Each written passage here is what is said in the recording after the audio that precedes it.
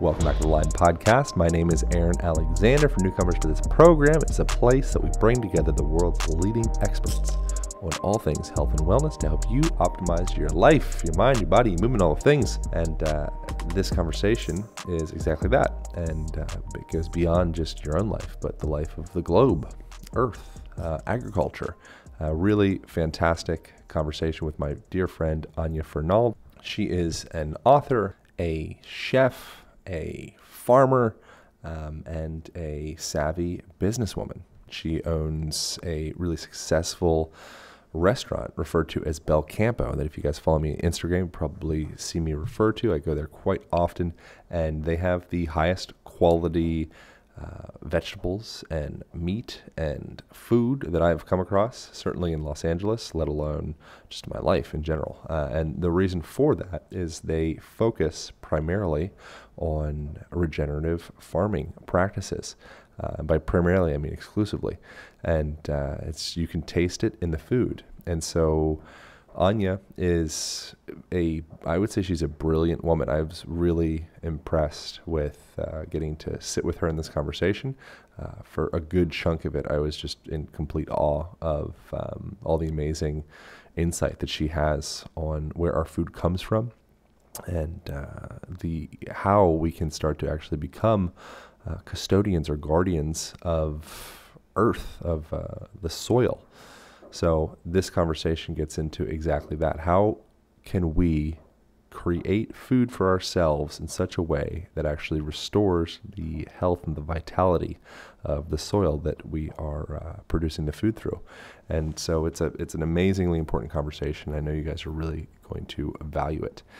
So hope you guys love this conversation, and if you have any interest in learning how the heck to relieve that neck and back tension that you may have, I highly recommend jumping on to alignedpodcast.com. If you are sitting down in a chair a lot, if you've got forward head posture, if you feel like your neck is kind of stiff and your back kind of feels sore, I break down some specific fundamentals that everybody ought to have in their daily life to alleviate some of those aches and pains and tensions that we all inevitably experience. So all that can be found at alignedpodcast.com. From there, you can jump over to Align Method.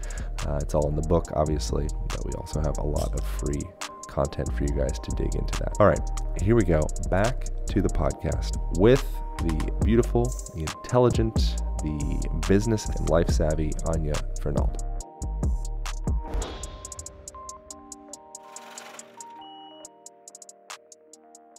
Thanks so much for making time to do this. Of course, it's a pleasure. I appreciate it. I've been super excited. I kind of consider you to be like a modern day.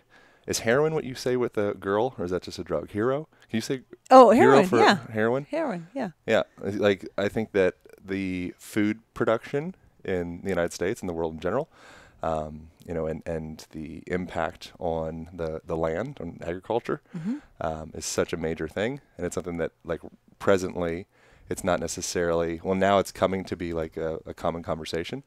But I think that's something that will very likely sneak up on us. Mm-hmm. And it's one of those, like, it's those underlying currents that all of a sudden it's like, oh, that was lingering the whole time. Mm-hmm. And then there's people like you that are doing the work for hopefully to prevent that or even make it better, which goes into like regenerative farming as opposed to just sustainable or degenerative. Mm-hmm. So thank you. Yeah, I was thinking about this yesterday because I drove down from the Bay Area, and I have a friend probably in her 70s now, and she told me that when she was a little girl, she had relatives in Fresno. She's in San Francisco, and her family would drive out to Fresno a number of times a year, and she remembered always that every time they drove there, they had to stop 2 or 3 times because they couldn't see through the windshield because of all the insects. And so now when you drive through the Central Valley, you don't see one insect, right? But there's a lot more agriculture, so there's the problem, right? That everything that we're using in farming that way is killing off the whole ecosystem. So I told my daughter, my 8-year-old, that story. I said, I have a friend who's probably was driving this road 50 years ago, and back then they'd have to stop every hour to scrape off the windshields. We were talking about the why of it, and it's a complicated knot to unravel. because she says, but they look so pretty. The fields look so pretty. And I say, yeah, but look at the color of the earth and think about the color of the earth on our farm and what that looks like. Yeah. But it's hard to not look at the perfection and the beauty of it in the same way that you can't help but kind of marvel at how amazing, like I was looking at the non-organic cauliflowers the other day. I was like, wow, they're like cauliflowers in a cartoon. Yeah, they're so beautiful. Yeah. Right? And they're so puffy and perfect and bland and, flabby and mealy and everything. When you cut into them, it's like many things, right? It's not, eye can be deceiving, but it's interesting to kind of explain, because on the superficiality of it, it's beautiful what we've created. It's perfection. It's when you kind of dig into it that you start to discover what's going wrong. Yeah, there's in looking into this conversation with you, one of the quotes that popped up was a John Muir quote. You probably heard it, something along the lines of when you pull any string in the fabric of nature, you see it ripple out through everything. Mm-hmm. That's not what he said, paraphrase. He said it in some more articulate way. Yeah. But I wonder with like driving down the highway and all the bugs, like what is that, how did that change, and what are the implications of that from your perception? So I was talking to my daughter about this yesterday, when the insects are gone, and the reason the insects are gone is that we used, pesticides on them to limit the amount of our crops that they compete for, right? So we use insecticides, right, to control them. And those insecticides operate where they disrupt the reproductive cycle of the insects themselves. So they hurt the insects, but then laterally that hurts the other species that use the insects as a food source. And then typically whatever like endocrine disruption those insecticides are causing that interrupt the fertility of those insects, then they also have an endocrine issue that they cause for like the frogs that are in the ponds. And then when it rains, those pesticides run into the rivers and then those frogs are exposed to it. And then we certainly have a lot of fertility issues in modern day America. Yeah. We don't share a ton of DNA with those, but we're 60% banana. Right. So there's a lot of overlap where I say if it can totally jack the endocrine system and the fertility of one plant and one animal and everything, it's like it's all connected, right? So there's some real spillover. But the removal of insects from agriculture, it's just one piece of the way that we've tried to extract this certain fertile, highly productive component of things and mechanize it and make it work in a formulaic way that we can control. We control the inputs and the outputs. Farming has always been kind of like something that's volatile, that's in concert with nature. That's how it evolved. And in the past 50 years, we've taken that collaboration with nature out. We've mastered it, right? And it's in doing that, we've sort of willfully disregarded. And I think for you and for your, folks that are listening, it's kind of thinking about it a lot about the way we deal with the body. I think about it like in even some of the concerns about how we say treat cancer today, where we treat cancer by just like nuking one component of your body to the vast detriment of the resilience of the rest of your body. So that's a way it works. It achieves an outcome. It works in certain cases. But I think looking at things holistically, some people prefer a more holistic approach, right? Or in anything. And if you say, even with the use of, say, an antibiotic, you might want to look at a system and say, well, maybe a minor infection, you might want to just ride that out and not expose your body to the detrimental effects of the antibiotic to achieve that faster turnaround so you can get back to work the next day, right? There's also sort of I'm not saying like advocating that people ignore infections, but there's an overuse. I know when I was a teenager, I had zits and I go to the doctor and they're like amoxicillin every day. And I started taking amoxicillin and I started throwing up every day at like 10 a.m. And I'm like, you know what? I think I'm just going to lay off this, right? Because it really upset my system. But that was just the thing. It's like, you have a couple pimples. Awesome. Take this. Your pimples will go away. And it's terrifying because you're going up against the medical orthodoxies, like the church of medicine. And you're just this little girl or random whoever. Yeah. It's like, oh, what do I'm just a carpenter. Yeah. You don't know. And it's about, intuitively it feels like this. Yeah. But you are this whole organization and you have the books and the badges and the suit. And so to be able to trust your intuition in that system, it's like, it makes it more challenging. Absolutely. And there's a lot of analogies in a lot of ways we handle things, especially in the U.S., around how we treat our bodies, how we treat our environment, that are really similar kind of systemic and approaches and thinking that don't pay attention to a holistic approach, right? That look at zeroing in on one issue and then nuking that issue. and saying, well, whatever, everything around is destroyed, but we solved that one issue, right? Yep. Like we made, like the cauliflower is now, we can charge, whatever, 80 cents a pound for it. We solved that one issue. It's like, yeah, but all the birds are dead. Okay, but that wasn't the problem we were solving, guys. That's the answer, right? Yeah. We were solving this one issue, and we're unable to take a step back and look at the broader context of the broader costs. You know, and in my industry, at livestock, raising meat, it's even more pronounced because in that space you have, we're using the identical antibiotics that we use to treat infections in humans. So the implications for human health are so immediate and so massive, but we still treat them with disregard. So in chicken production, we can increase the rate of chicken gaining weight by 1.5 times by giving them amoxicillin or tetracycline. Those are the most commonly prescribed antibiotics in America, right?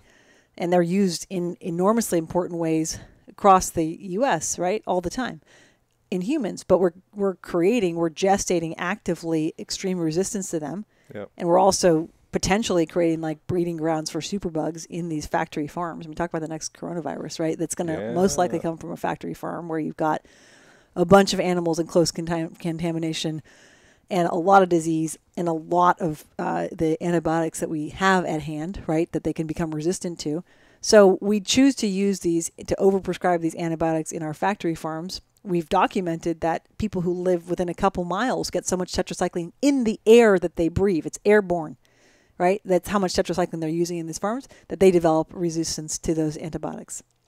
And they have to be using ciprofloxacin or something even heavier to when they get sick. Yeah. So we were so willfully focused on this one thing, which is make the cheap meat, make the animals grow fast, that we disregard the longer term implications that this massive like silver bullet of medicine that we have in antibiotics is going to be effectively denatured, and rendered useless. Yeah, it feels like it's like squishing around a tube of toothpaste. You can squeeze the one end, but it just puts that exact quantity over to the other side. Well, I think about it, in talking to people about the cost of good food. And why does it cost more? Why does it cost more to farm without chemicals? That doesn't make any sense, right? Chemicals should be expensive. Why does it cost more to farm holistically and to do lots of little patches of vegetables and have some animals? That looks like the sort of folksy old way of doing things. It should be far cheaper, right? And the efficiencies and that solving for costs. I mean, that's the thing we should be in some ways enormously proud of in the U.S. Like we've done an amazing job. But the American dream was come to the U.S. and you'd have all the food and all the meat that you wanted, right? So we've solved for that. We've created this really, really cheap food, but at a huge human cost. And I think about when you're, talking to people about food and this, the first thing that comes up is like, well, it's so damn expensive. I know what I should be eating, but it's so expensive. And I think you do need to look at that tube of toothpaste and say, well, that's going to be money I'm spending on my health later on. That's going to be, really outsized health expenses later on in my life. And it's another thing too. I think, I'm a fan of supplementation and I supplement, and I think it's really needed in today's world because of how impoverished our food stuff is. But that's another way of looking at it. It's like, yeah, you might end up spending, far more on vitamins that you're going to need to supplement to get your base level health up if you're going to be eating that nutritionally impoverished food. Yeah. I wonder, from your perception, how did we become convinced that having ruminants and cattle and grazing animals on the land, how did that become a problem as opposed to a solution for things like desertification, things I don't really understand? I've watched a couple Netflix things and some TED Talks and such, but there were in the 1500s there was something like 30 million buffalo, and in 2017 there was, I think, what was it, like 500,000, I believe. So like in the past, we had all of these animals, and they were out there, and they were pooping, and they were peeing, and they were stomping it ground, and they're creating this little ecosystem, and now somehow they became like a culprit or an issue for carbon emissions and methane gas and all that stuff. How did that tale get woven? It has to do with feeding a maladaptive diet, right? So the issue, let's talk specifically, I mean, animals and humans and ruminants and monogastrics like pigs and chickens have lived in concert, right, for millennia, right? And they wouldn't be working together if they were extractive, right? in the old fashioned, and we got some marrow bones and some We liver got already. marrow bones Oh coming my up. gosh. How exciting. Okay, So for people listening, we're here at Belcampo in Santa Monica.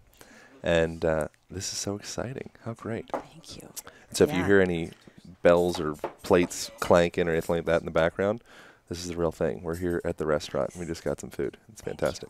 Awesome. Thank you, so Miguel. Much. I appreciate it. This smells How so lovely. good. What a great experience. Oh, I'm so grateful the for smell life. Of these marrow bones. Amazing.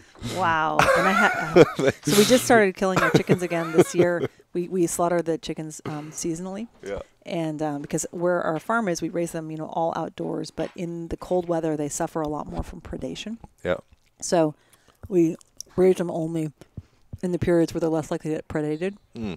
So I can't stop myself with chicken liver. Chicken liver. No, is it's like okay. Eat the chicken. Eat the chicken liver.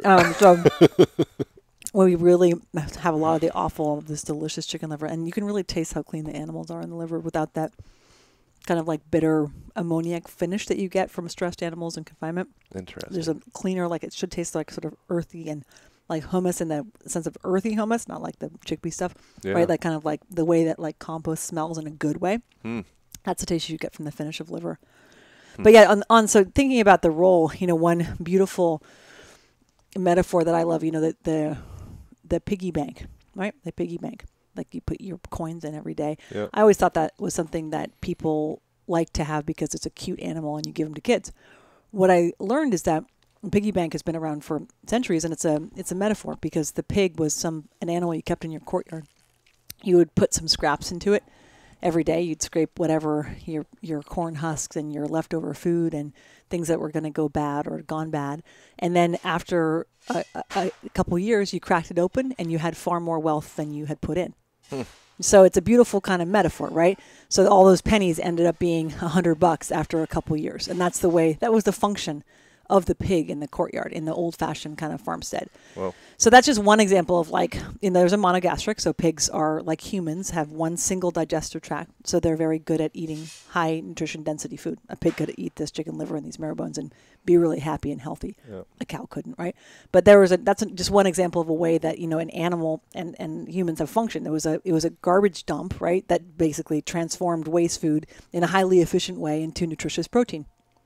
Amazing, right? It's pretty cool. And the same, if I think about, we're talking about the role of the ruminant, think about the way that people lived on small plots of land for generation after generation in antiquity, right? You weren't going to be practicing an extractive style of agriculture if you knew that your great-great-great-grandchildren were going to be in that same stone house with that same plot of land. Right. Right? You had a natural curator's mentality because that was it, right? There wasn't this massive flux of people going places. People only left when really things hit the fan, right? And then you'd migrate or wars happened or whatever, but there wasn't this sort of like strong economic migration. It wasn't easy to move around like it is now in many ways.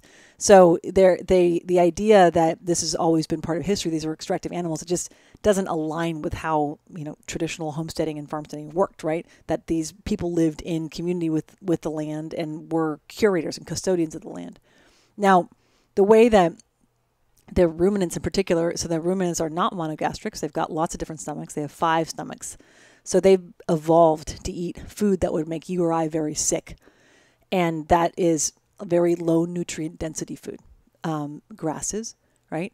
Primarily. High fiber, low in calories. And they'll take this very poor roughage and turn it into high quality protein.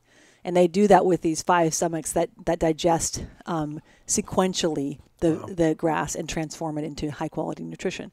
So it's about like the same way the pig can take the scraps from the buckets in the house and turn it into high quality protein. This was a way to take grass, right, that grew like at God's grace in the fields and turn that into high quality protein. Is it like stomach, intestines, or it's actually stomach links to stomach. Stomach, and then stomach. Some of the stomachs are more like a big intestine. Whoa. And it's beautiful too. The way you coagulate. I started out my career as a cheesemaker, and the way you actually coagulate cheese is with an enzyme that's found in the 5th stomach of an unweaned cow. That was actually the way that they break down. There's a beautiful connection with like so many of our products in human history and the way that animals' digestion works, right? Huh. But the way that animals were, used in the ecosystems is how the ecosystems themselves were built, right? You get an animal to eat a delicious seed, right? That's formed, passes through the digestive tract, drops in the form of manure onto the earth, right? So you have it being dropped in a pile of fertilizer in a natural environment that's adapted for, right? These are the types of systems that we evolved, right? And in the case of where our farming became extractive, it's when we started to concentrate the farming. So putting lots of animals in very dense conditions without enough nature around them to absorb their effluents and to naturally feed them.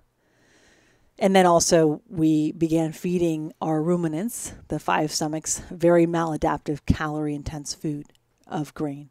And that most recent development only really kicked off in the U.S. and was kind of a specialty thing in certain areas for the evolution of the Kobe beef and things where they fed this very, inflammatory, high-calorie diet to cows to get this super fatty, precious meat. Yep. So it existed in little pockets as kind of a funky thing, but we really figured out how to do it at scale in the U.S. And it was always supported in the U.S. by our commodified, subsidy system. So the fact that we make it very cheap to grow and sell corn in the U.S. Yeah. As you're speaking, I'm realizing that you're kind of more vegan than most vegans. Right? I'm like, she's vegan AF. Right? I know. Down to the subtle details. You really are. You're a custodian and guardian, use your own language, of animals. It's very fascinating. If you really start to talk to people and go deeper into, some people are, if you go deeper into it, you're like, okay, there's not really a lot there. But when you go deeper into this industry of agriculture, especially regenerative, it's like, it's like you are doing more to protect animals because you're paying attention, in a sense. Yeah, I feel that my passion for animal agriculture comes from a love of animals. It's really what it's rooted in. Yeah. And I feel like my mission is to improve the life of animals by improving people's attention to meat quality. I should eat some of this. You should. The liver. You would probably be offended if I just sat here and just drank bone broth. I'm already kind of offended like a little that you punk. waited this long. I know. I apologize. This is lovely. So what is this that I'm eating right now? That's marrow. So it's the center of the femur, so the thigh bone of the beef. Yeah. And it's it's primarily fat and collagen. Really high collagen. The thing that's interesting, again, more of like the kind of aberrations or mutations of modern industrial farming and just food consumption, is we pick out certain parts of the animal that are socially okay to ingest. Mm-hmm. So it's like, I want a filet mignon. Mm-hmm. Man, if I could have filet mignon every night, I'd really be living the good life. Mm-hmm. So then when you go to a grocery store and you see all these filet mignons and New York strips or whatever, mm-hmm. each one of those was a whole animal to create that. Mm-hmm. So by eating nose to tail, the way that, we have forever and all critters in nature that are omnivorous mm-hmm. do, you're getting all these vital nutrients, and you're actually, you're conserving the animal. Absolutely. And, I don't even think we know enough about why these foods are so vital. All the white blood cells of the animal, which are crucial to all of our immune response, are all formed in the marrow. Wow. And I don't really believe eat brain to get smarter. There isn't a direct correlation between putting it in your body and it being connected to that, but there is a suggestion, given that enormously sophisticated role that it plays in the animal, that there's, micronutrient profile, and just a level of, the funny thing too, Aaron, is my children both will eat 2 plates like this. Wow. Of marrow bones. Kids are insanely delicious. Yeah, kids are really instinctual about marrow too. I know many people who tell me oh my God, my child tasted marrow bones and just freaked out. It's something really deep. There's a deep nutrition component to eating this type of food. And critters in nature as well, when they do, wolves or lions or what have you, if they're getting a zebra, whatever the heck it is their prey is, they'll go for the organs. Mm-hmm. Yep.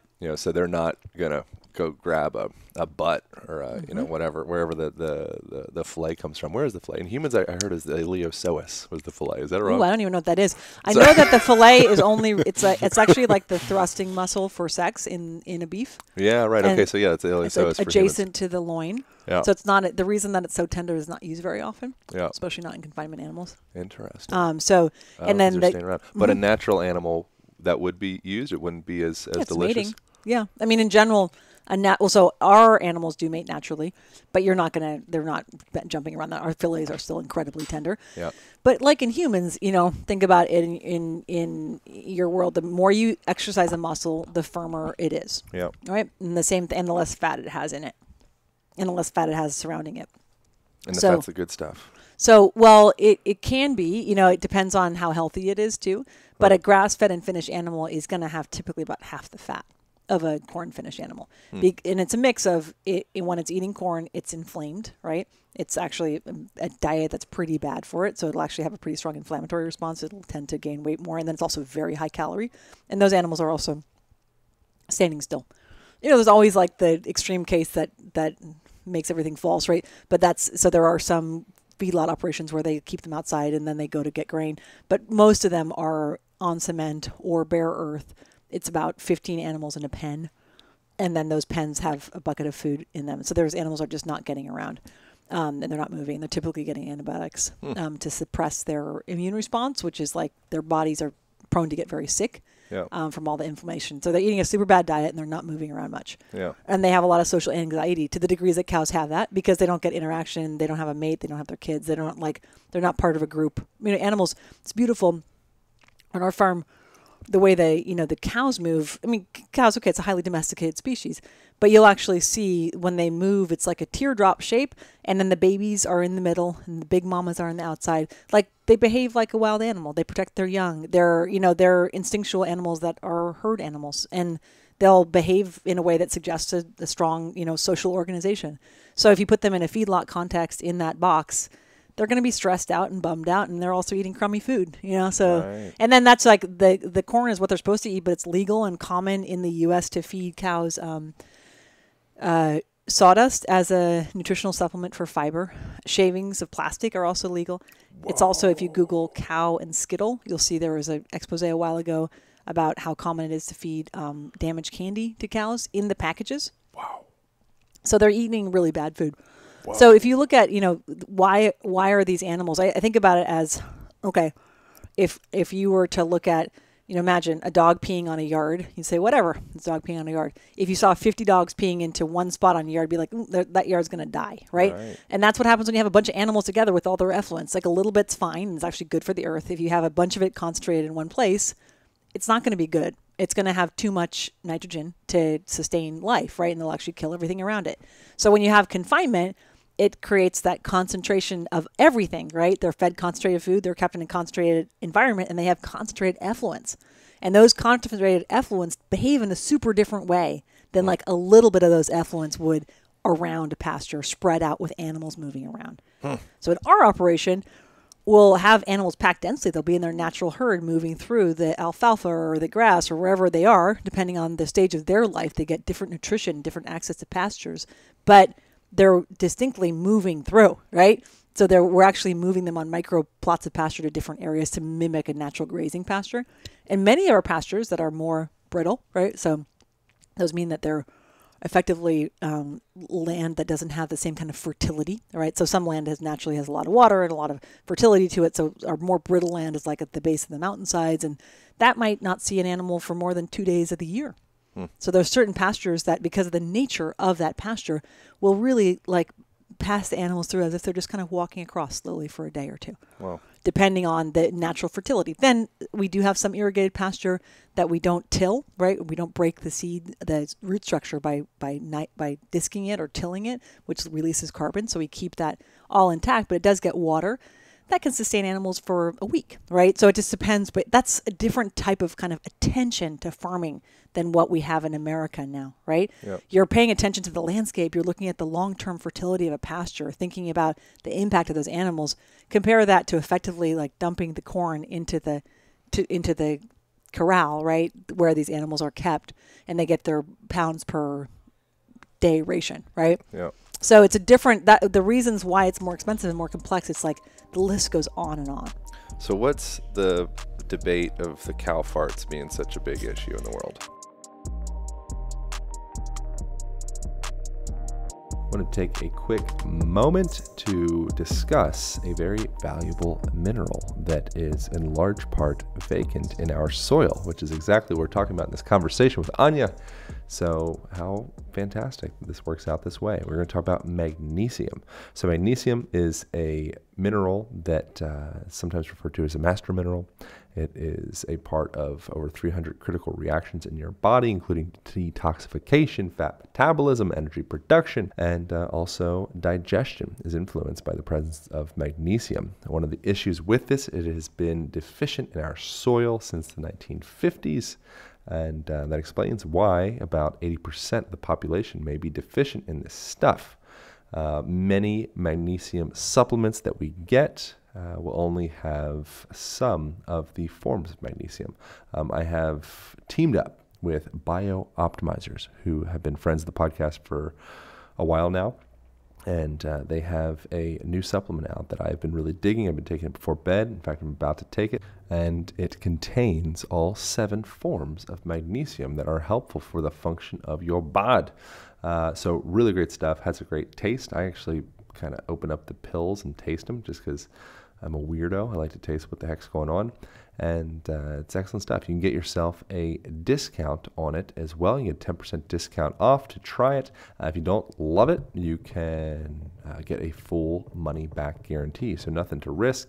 Go to magbreakthrough.com. Mag Breakthrough is spelled magbreakthrough.com/align podcast. You know how to spell Align podcast for 10% off of your purchase. Like I said, this is excellent stuff. I have been enjoying it, and it also has, what do you got here? They got some monoatomic magnesium, something interesting, which helps make all other forms more bioavailable. It's good stuff. They're like putting technology and life force and stuff into it. So I dig it. It's got all the things that you need. Magnesium, hands down, would be the only supplements that I would actually purchase. So highly recommend getting your hands on magnesium, especially if you're looking for muscle recovery, if you're looking to sleep better, or any of that stuff. So grab a bottle of this stuff. If you don't like it, all your money back. No worries. magbreakthrough.com/align podcast. That's magbreakthrough.com/align podcast. Okay, back to the program with Anya.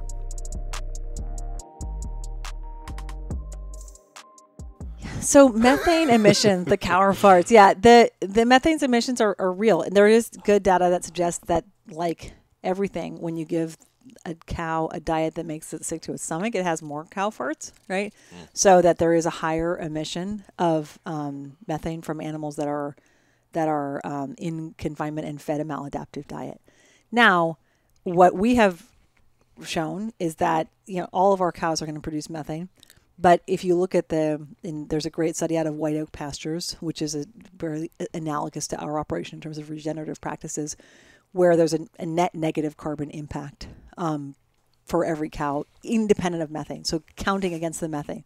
So I'm not going to say our farms don't produce methane. I know they do produce less methane than industrial operations where they're fed food. Was methane even a bad thing if it's in the circle of life? Well, the problem is it's not dropping into the soil where it can get integrated. It's going up, right? Okay. So it doesn't have a way to interact with the soil. Our soil can't sequester the methane, right? But indirectly, if we look at the amount of carbon that our soil sequesters, right, and on our ranch with our animals, between 2013 and 2019, we've done a longitudinal study of actual density of carbon in the soil, and we've shown significant measured third-party increases in carbon in the soil in the farms that we have been ranching. So the only thing I can say is, they do produce methane. I mean, bison in the wild produce methane. Lots of animals produce methane. Yep. In our operation, the carbon sequestered in the soil does offset the amount of methane that they naturally produce. And the methane they produce naturally is somewhat less than it would be were they on a corn diet. And what is the process exactly of sequestering carbon within the soil? Like, how does that function on a regenerative farm? Yeah, so cool. And what does regenerative farm mean? Because that's a word that I throw around because it sounds nice and I feel like empowered and like a real new age taking care of the planet. But I'm like, I don't actually really know what that means. So regenerative means that the agriculture actively contributes to the health of the soil. Okay. So I think about it as like if you were to say, hey, Anya, I've got this really busy month ahead and I'm not going to sleep. I'm just going to drink coffee all day, every day, and just power through. Yeah.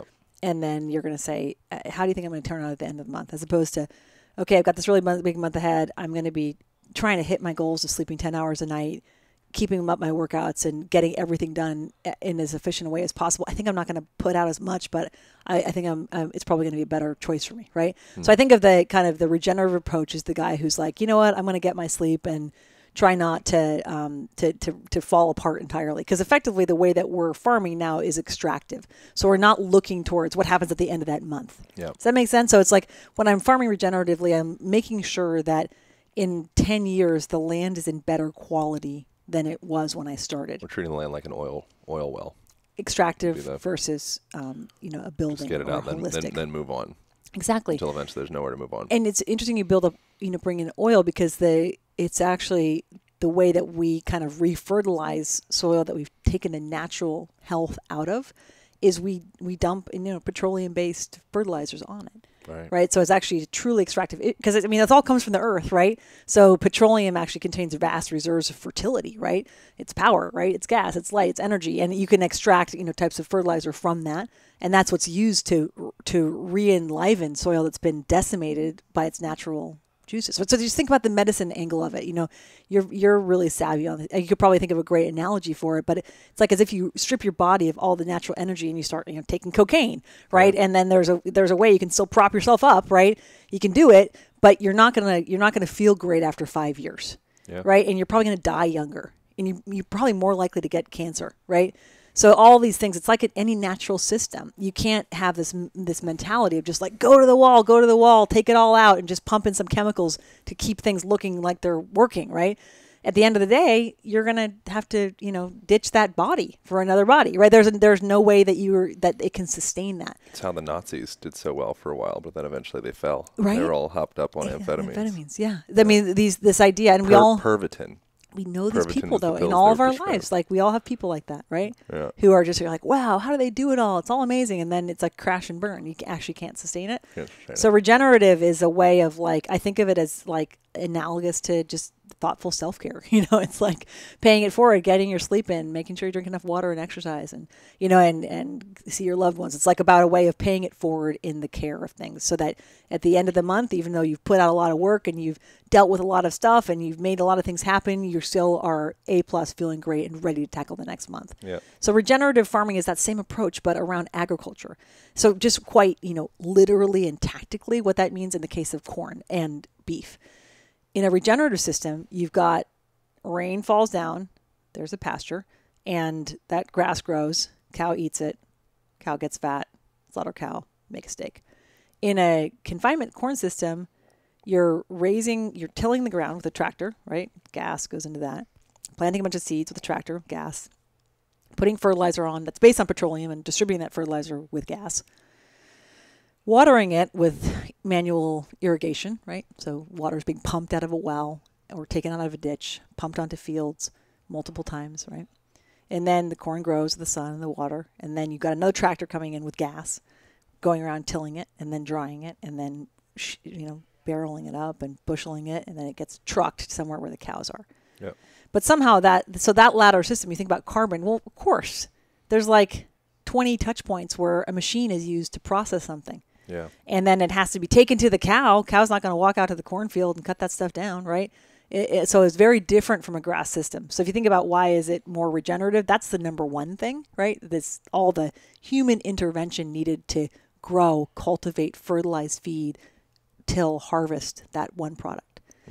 The other thing that's more kind of subtle is actually in the earth what's happening. Regenerative ag with that grass. So the cows are coming along and eating the tops off the grass, right? We let the grass go to about 12 to 14 inches. It gets the very high bricks or natural sugar content. Then they come in when it's at the peak sugar content. They eat it and they get a little boost and they get a little bit of fat in their system, right? What's happening under the ground? those root systems that are powering that final growth and that final little push of sweetness in the grass, those root systems go 30 feet deep. Wow. So the reason why they're able to survive with natural irrigation and natural rainfall, right? I mean, how amazing it every year, right? You think about those dry hills that we have in California, and then it rains and boom, it's all green. It's not like those were seeds that sprouted, right? Yeah. Those plants come back to life, right? How do those plants come back to life? They've got root systems that go 30, 40 feet deep on those hillsides in California, right? That's how it works. And so they come back to life because those root systems have been holding on down there where there's still a little bit of water. They get wet again, they push back up, they come out, they fertilize, they germinate, they drop the seeds, the birds eat them, all that stuff, right? So that's the cycle there. So that's actually a carbon sequestering environment. So actually, literally, the way it happens is that carbon is taken in by the plants and pushed into the soil through nodes on the roots. So the longer and more intricate the root system is in a plant, the more carbon it will push into the soil. Wow. That whole process there, that's the cycle of carbon on Earth, right? Which is the opposite of monocropping, where you're tilling the soil and taking all that up and focusing on annuals. When we take the till out and we cut the root system, we take away the plant's superpower to put the carbon back in. So we have talked a lot in our culture about rainforests. Like we all freak out about the rainforest getting cut down. And not to trivialize that, but like the rainforest in our backyard was the prairie in America, right? Huh. We tilled the prairie. Wow. And we got some of the wheat harvests from the 1930s when the first tilling of the Great American Prairie happened. They still today have not exceeded those tonnages, even with all the GMOs and pesticides and chemicals of the world. They were some of the highest wheat harvests per acre in human history. And that was in the prairies and after 2 or 3 years, those cratered, and then the Dust Bowl happened. So when we have these natural systems, they build up an immense fertility, even when the environment itself is not particularly rich, right? So but it's a pretty thin environment there right on top of these. So these marginal lands, right? These grasslands, they aren't abundant. You've heard this probably about the rainforest too. When you cut down the rainforest, it all slides away, right? Because these are complex environments that are built off of a mix of what's above the soil, but primarily below the soil, really intricate root systems that sustain these plants year on year and sequester carbon. When you cut the tops off and till them, you ruin that, and effectively, it's not that rich ecosystem that can sustain more growth. So when we are farming in brittle lands in particular, to be clear too, this type of farming that I'm talking about, it's really not for, with grassland farming, it's not something I would say, do that in the Central Valley where you've got rich agricultural fertile land naturally. This is for land that's more marginal. But the mix of ruminants and perennial grasses can take this marginal land and turn it into a carbon positive player in the environment. Wow. That's huge. Yeah. And that's like I wish we talked more about that, in terms of what we can do as Americans to support a better environment, right, in carbon. It's supporting a natural use of ruminants and a natural ecosystem of prairies. That's a huge piece of the puzzle.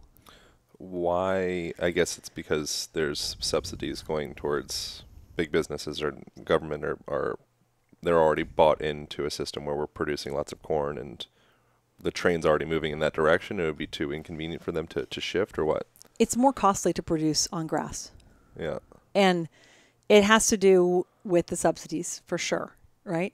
The subsidies make, that system I described with all the different steps and the different tractors, that's still a cheaper way to raise a cow, which is crazy. Because think about all the gas and the labor and the shipping that goes into that piece of meat. Right. Compared to my meat, where it's an animal in one place eating some grass and then going 20 minutes away to our slaughterhouse, right? That shouldn't cost more.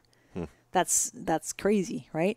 But it does cost a lot more. So the way we produce, along with many other awesome regenerative farms and ranches in the U.S., it's typically like 4 or 5 times the cost to produce of what a corn-fed finished animal does.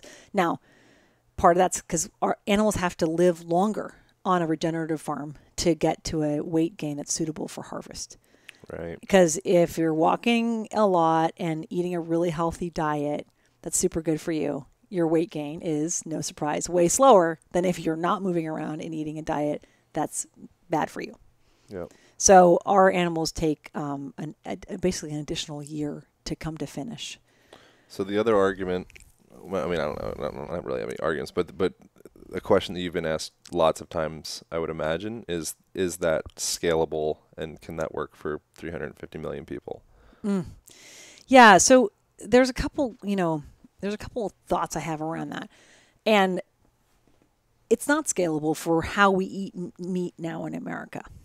Okay. And we don't all have to be eating like the marrow bones for it to work. But a crazy fact is almost half of the meat that we produce in America is thrown away. That's wild. So food waste is a huge issue in the U.S., as you know, right? Yeah. But so you think about it, animals are like produced in a way that's terrible for the environment. The animals suffer. It's basically torture. They die in pain. And then we throw them away. It's like the most abyss, and they taste terrible along the way, right? So, I get a little inkling of it around coronavirus because you've noticed like how you've been reading the stories about how much meat we're overproducing now, but still nobody's like going hungry, right? Right. A lot of it's because a lot of it went into food service, right, which is now shut down effectively, which is a really bad actor in the food waste area. Okay, so think about all the endless buffets, right? Why is that a bad actor? Well, I mean, it's just food waste. It's a bad actor on the food waste area. Okay, so cafeterias and food service providers, large scale food providers, like they have to cook enough food for a hypothetical consumption. So they tend to be people who are looking to buy cheaper meat with the intention that not all is going to be eaten. Right. So if you look at like, can regenerative farming feed America? Hell no, with half of the meat being thrown away, right? Hell no, with everybody just wanting to only eat steaks. Okay. Right. So there's some issues around that as a single question and a single answer for me. I think you have to say, is there room to improve how we eat animals to better optimize for human health and for environmental health? Hell yeah. Right. We could make things a lot better by eating more of the animal and cooking more of the animal and also not throwing it away. Right. Which means just being more conscious about it. But it's extremely easy to become casual about things and not be conscious about cost when they're free, right? When you have chicken that's 99 cents a pound, like it's like whatever. Okay, that went bad. I'm just going to ditch it. Yep. Okay, I get hell because my chickens are very expensive, right? They're like $6.99 a pound, $5.99 a pound, depending on which breed you. But I'd say, well, that's chicken. Our chickens take 5 times as long to raise as a Tyson chicken, and it's precious. It's a very expensive animal to raise. Right? We don't make a ton of money off of that. We barely make any money off of that chicken. And it's not that we're operating inefficiently. We produce, close to 50,000 of them a year, right? So it's not a tiny operation that's operating subscale or something. These animals have real costs to produce them. And I also think it's fair to say, well, why don't we command a price that commands you as a consumer to be attentive and be like, oh, cool, what could I do with the bones? Yeah. After I eat it. So I think there's a shift in mentality that has to happen around the value of meat for us to conceive of a regenerative future. And I don't mean to kind of like I'm not in the business of casting aspersions on the alternative meat world or the cricket meats or the different things, but broadly, I think we're taking a very flawed system and saying, you know what, this sucks, so meat sucks. And so let's just pivot and work towards this totally crazy, hyper-processed, genetically modified based stuff. And I want to raise my hand in the corner and be like, hey guys, I think we need to take another look at this and say, does this as a category not make sense? Does this just not work for us in the modern world? Or have we driven it to an extreme where it's actually no longer logical and deeply flawed? And so let's fix it first before we decide to just ditch it. Yep. And that's, I'm kind of like bummed out that our generation is not more critical as like in terms of critical thinking about this, because I think that as critical thinkers, we should be saying, wow, you know what? We kind of went a little too far on this cheap meat thing. Let's dial it back a little bit, get things that are, and let's put a price against it that makes people value it and reevaluate it. Like there's just so much good to be had in this industry. And so I think there's just room for people to give a little bit more of their mental bandwidth and look at the complexity of the problem and say, is meat bad or is the system that we're raising it in right now bad? How hopeful are you for the future of agriculture in the Western world? Scale of 1 to 10. I don't know. I mean, I think it's I think a lot's riding on conscious consumerism right now. I'm happy that you are using the word regenerative. That's great. That's the word that we should be using. Even if I don't know what it is. Even if you don't know what it means. Just get it out there. Just put it on a t-shirt. Hashtag regenerative farming. Get it going. Just hashtag everything. Virtue signal that shit. It's time. The world's ready. They love it. Yeah, I'm not right. I think that if that becomes the thing, I mean, I think it's like, I'm optimistic that people are, I'm optimistic about human health being the driver. I don't think that people are going to wake up one day and be like, oh my God, I just been thinking about all the pigs in the farrowing crates and I just can't do it again. I don't think that that's because it's been 20 years that people have known about the pigs in the farrowing crates and the chickens that are debeaked and the downer cows. It's like, it's just all bad news, but we still keep plowing ahead and doing the bad stuff, right? Making the bad decisions every day at the grocery store, right? So, or we opt out and become a vegan. Right. There's no nuance. So I think if the news about the treatment of animals isn't enough, but I am banking on people being concerned about their health and sort of saying, looking at the system being like, if this is a system that makes chicken grow 5 times as fast as normal, cows grow about twice as fast as normal, pigs grow about twice as fast as normal, and I'm healthy and want to stay healthy and don't want like abnormal, crazy tumors to grow in my body. Like spontaneous growth is bad and obesity is bad. I want to opt out of the system because of the connection between animal health and human health. I just think as somebody, as a person who's just aware of the amount of DNA we share with these animals, the fact that they're on this obesity fast ramp and they're super diseased, effectively a strong inflammatory response. We have all these inflammatory diet issues in our own culture now. I would just think from a wellness perspective and a health perspective, people should be opting in to animals being treated well in support of their own wellness.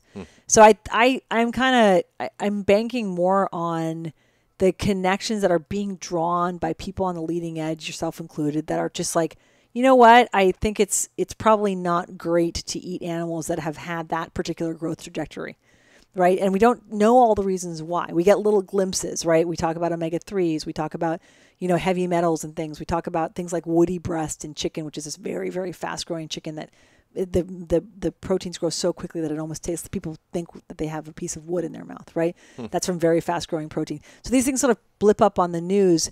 And I would think that the connection with the human wellness and animal wellness, it's so obvious and so clear and such an easy, actionable step that I'm optimistic about that. I'm optimistic about people choosing to opt out of a system where animals are deliberately unwell in the interest. And I think self-interest is amazing. I think it's what makes the world spin around. So let's say encourage people to support their own wellness with animal wellness.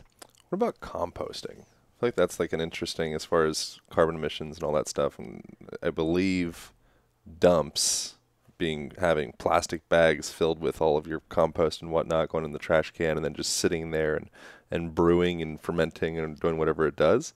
Isn't that a big problem? Wow, I don't know about that.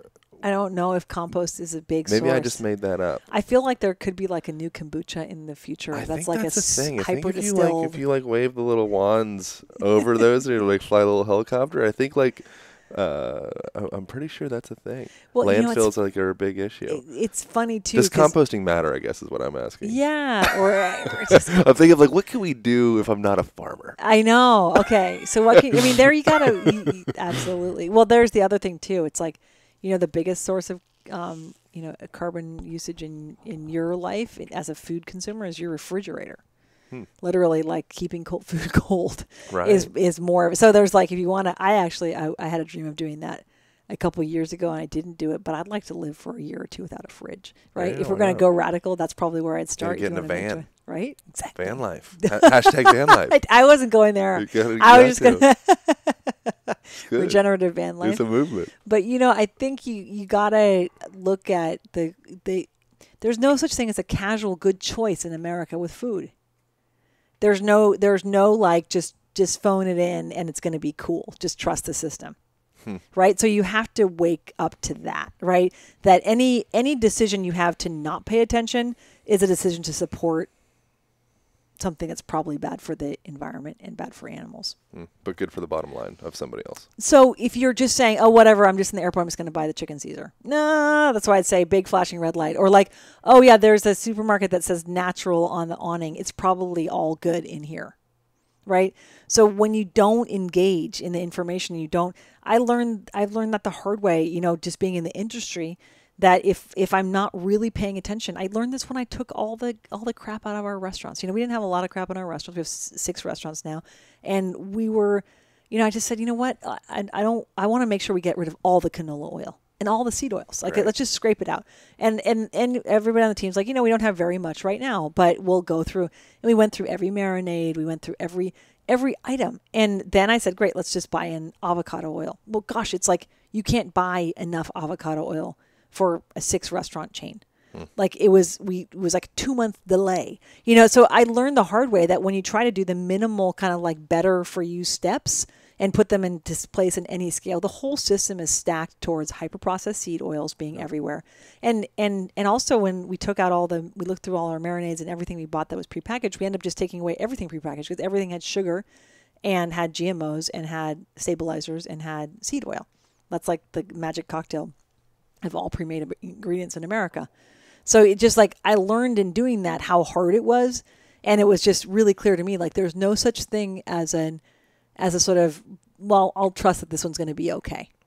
If you're not like actively informed at the point of purchase that this is something different by the fact that it probably costs more, has the name of a farm of it, is weirdly packaged, it's probably not a great choice, and that's a really hard thing to say, given how many people I think are trying to do an amazing job in the American food system, but I do believe it. It's like if you're going to be a consumer that's concerned about the environment and making positive choices, you actively have to make choices that directly support producers that are doing the right thing. Yeah, it seems like if you are a person, we'll wrap up kind of soon so we can finish off all of our things. Yeah, go after it. But it seems like if you're a person that has the bandwidth to do some research and ask some questions, because there's so many people that truly don't have that bandwidth, I would imagine in the world.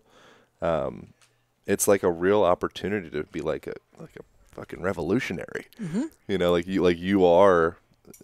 are the difference. If you're in that position where you do have a little bit extra resources or a little bit extra time, I can't think of too many other things that would be more rewarding than going deeper into questions like that.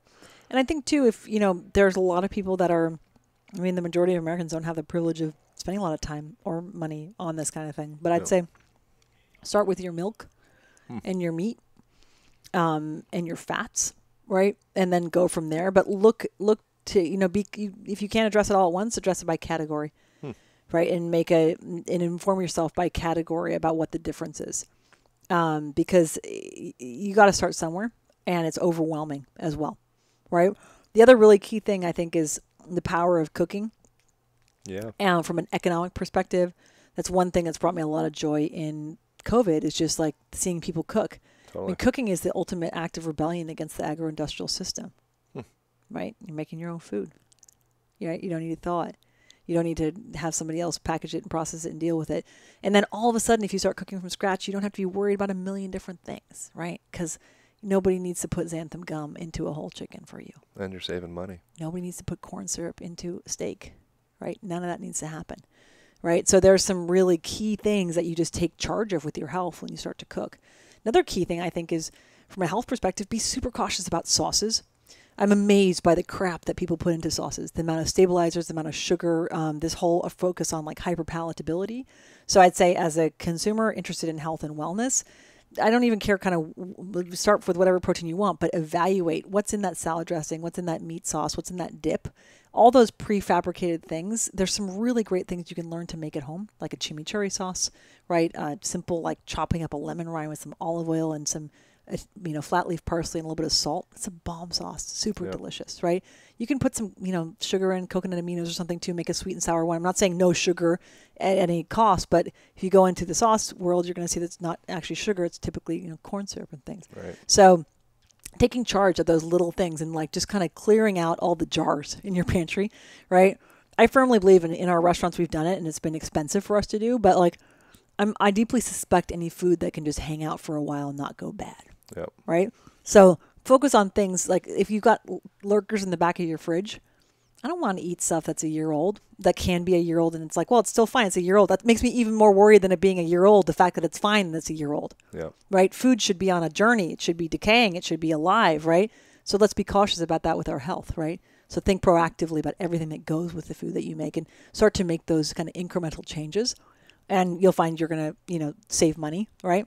You're going to have healthier food. You're going to have, the ability then to spend more of your money on the center of the plate if you kind of cut out some of the extraneous stuff that we see as highly necessary, but actually is just a way, a lot of highly processed food to get into our diets. That's perfect. My final thing, which is a whole nother Pandora's box, but you don't need to go overly deep into it. I'm curious your perception of owning a restaurant or 6 restaurants during coronavirus. How's your experience with this been? What does the future have in store for restaurant owners? How are you still existing right now? So our business is actually up in coronavirus. Right. So we're really weird in that one. Now I've shut 3 restaurants. I had 9 before. So I've had to shut 3 that were in malls effectively, and weren't going to ever work. Now, but the restaurants I've kept open are doing better. And I think it's because there is an attention to health right now. And our restaurants are very clearly about people who want to spend a little more and have really clean food. Yep. So I think that's part of why we're succeeding. And then we also are pretty good on having food that's like, it's not very fancy, so it travels well. You don't really come to Belcampo for an amazing, glamorous dining experience. You come for clean food, pretty simply presented, and it does well. So we've been able to grow in this time. And then also we've had our own supply chain.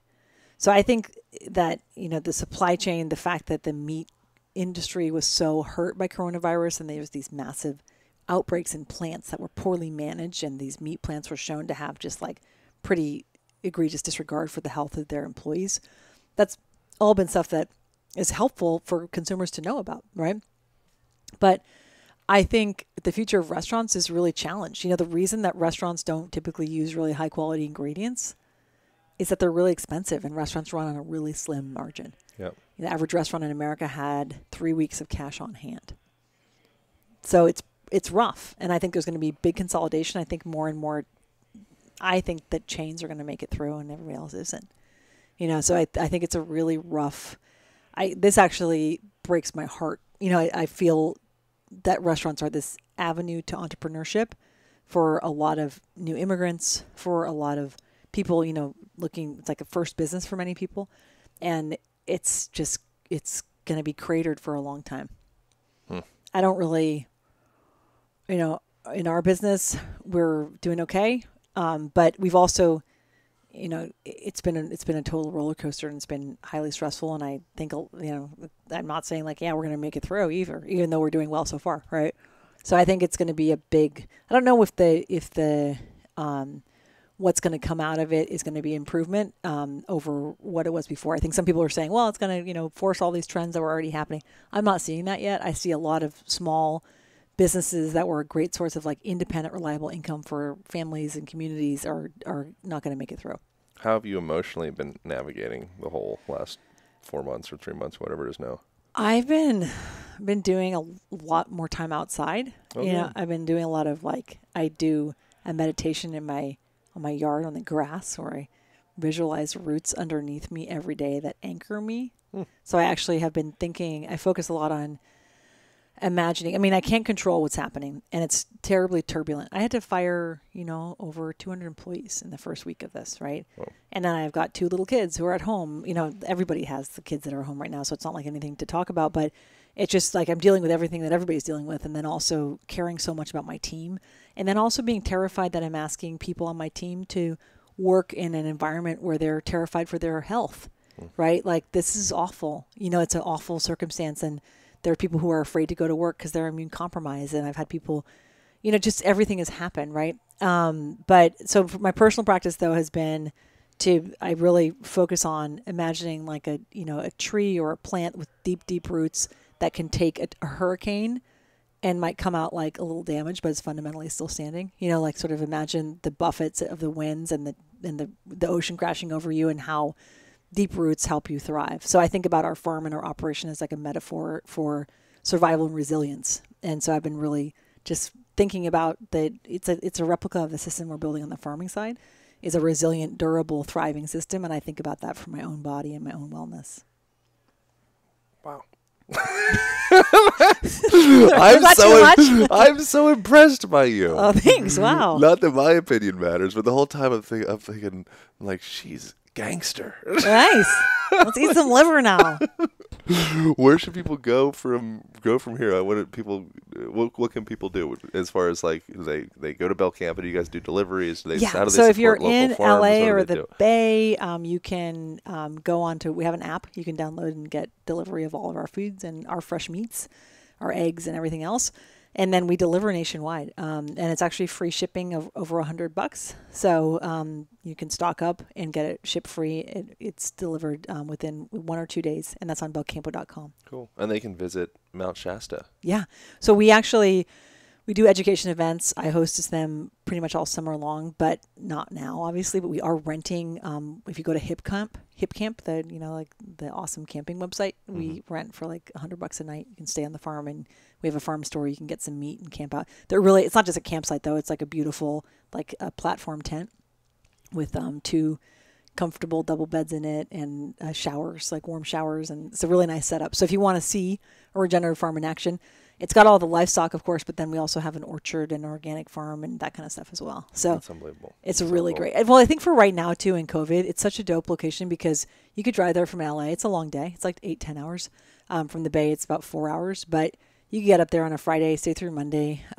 There's plenty of rivers if you're into cold water. There's beautiful, just really healing water. And then the energy of Mount Shasta is amazing. It's supposed to be a chakra of Earth. It is. It's super high vibration. Do you know which chakra it's supposed to be? I don't know which one it is. I don't know. I don't know which one, but that's like a thing. It's pretty spectacular. It's like a spiritual center. You could just stare at that mountain for a long time. It's a good one. It's amazing. All right. Well, thank you so much for everything. I'm so deeply in gratitude of everything that you're doing for me personally and for my friends and for the world and for your community and for your employees and for you're great. Thank you. I appreciate it. Thank you. Thank you all so much for tuning into that conversation with my dear friend Anya. If there was any specific tidbits that you found extra helpful, por favor, share those out. Instagram is a great place. You can tag me at Align Podcast or Anya Fernald, or both of us. You can also tag Belcampo. Highly recommend, once again, visiting Belcampo. They also have an app, which is really great. So again, that in your app store, just look up Belcampo, and you can get the finest of food delivered to your home. Pretty amazing and helpful for Earth as a whole, helpful for the environment, which is great. If you guys have interest in learning some breath practices that will help create energy in your body, you can literally tune your nervous system through the manner in which you breathe. And that's exactly what we break down in the Align Method online program. And you get some free breath practices by going to alignpodcast.com. Really great stuff. We are super proud of it. I am super proud of it. It's been a project over the last several years, and we're at a point now where I think it's amazing. People are loving it. So I appreciate you guys jumping on there and checking that out over at alignpodcast.com. Thanks for supporting the book. Thanks for reviews on iTunes. Thanks for doing you. We got a conversation coming up next week with, I think it's going to be next week. I recorded it today or yesterday in Santa Cruz with Bruce Lipton, who was one of the major inspirations in my life. Who wrote the book Biology of Belief. So tune in for that. Super excited about it. And once again, appreciate you guys tuning in. Alrighty, it's past my bedtime. Over and out. I'll see you next week.